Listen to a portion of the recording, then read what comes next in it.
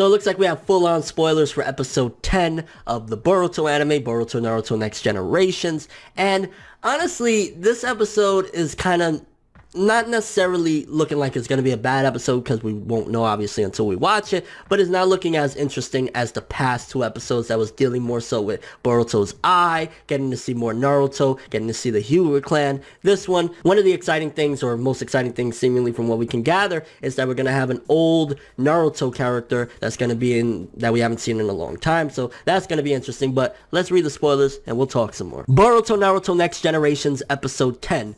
Ghost Incident. Investigation begins. What is the identity of the mysterious shadow ghost? Boruto makes his move. Boruto, Shikadai, and Mitsuki try to find the truth behind the ghost incident. Their teacher Shino tries to help, but... I hate when we get the buts. It's like...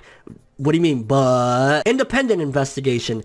As per Naruto's orders, an investigation independent of Boruto was decided to be conducted. Conducting the investigation, making full use of his root experience, he makes a serious discovery. And this week, Sai. Like, Sai isn't the most interesting character in the world, but to see him back is going to be a nice treat. Maybe we get a little bit of Inojin in there as well. I'm kind of curious. So I'm guessing the ghosting that they're talking about is the power that Boruto keeps on seeing with his eye, that, like, you know, that little monster that every time when somebody falls out of depravity and, you know, they're back to being normal, it kind of goes away from them. I'm assuming that that's what they're talking about. Having Sai in there is going to be interesting. I think we did in the preview see a little shot of Danzo, so that's kind of hinting more about Sai as well. I'm kind of curious to see how much he's changed over the years. I mean, from what I remember, the little inklings that we did get of Sai and, like, you know, some of the stuff from Boruto, whatever, I think the movie and whatnot, he seems to be like the same guy. He hasn't really changed too much, but it's going to be a cool treat to see again another classic Naruto character, or somewhat classic Naruto character in the upcoming Boruto episode. But